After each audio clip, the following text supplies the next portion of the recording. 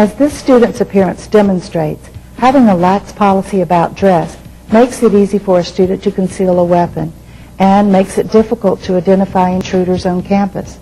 A dress code can reduce weapons violations, relieve tensions between gangs, reduce disciplinary infractions, and generally improve the atmosphere of the school.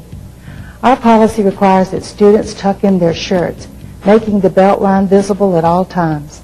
Our students may not wear baggy pants or colors and insignias that are commonly associated with gang activity.